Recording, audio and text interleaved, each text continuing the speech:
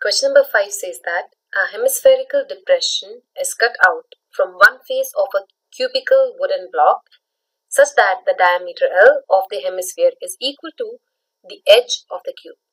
We have to determine the surface area of the remaining solid.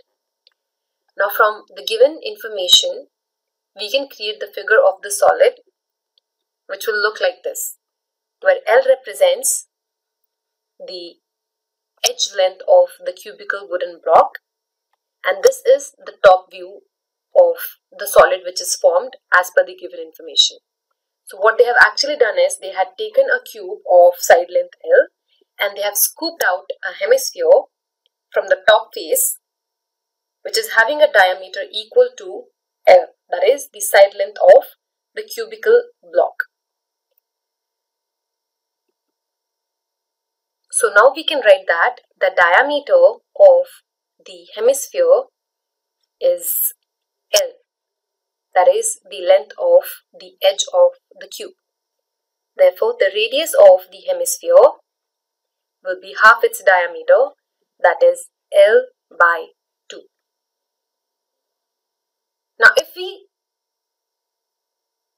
clearly observe the given figure, it's clear that the surface area of the remaining solid includes total surface area of the cubical block, the curved surface area of the hemisphere, and excludes the scooped out part.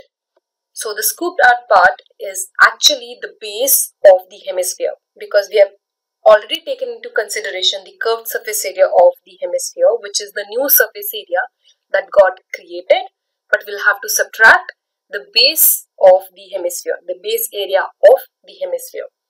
So the formula that we can write to find the total surface area of the formed solid will be total surface area of cube plus curved surface area of the hemisphere minus the area of base of hemisphere.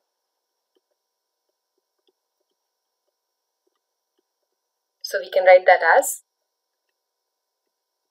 total surface area of cube, which is found by the formula 6L square, plus curved surface area of the hemisphere, which is found by the formula 2 pi r square, minus the area of the base of the hemisphere.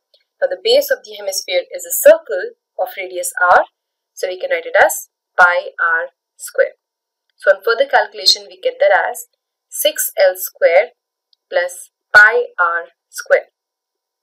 Now we have already got that the radius of the hemisphere is L by 2, so let's substitute that.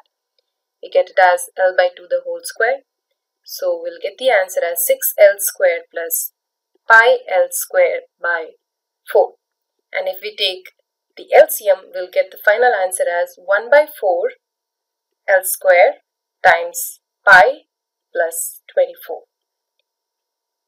And this is how we determine the surface area of the remaining solid.